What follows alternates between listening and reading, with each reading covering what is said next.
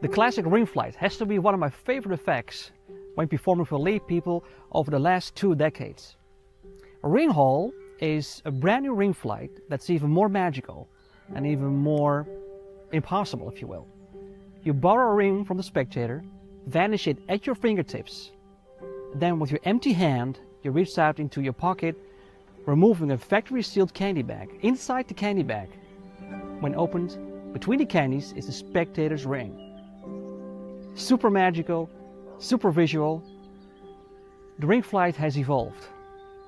This is called Ringhole. Alright, so now you borrow a ring from the spectator. The only thing you do, you blow and the ring disappears. It has gone through the Ringhole. Yeah, watch.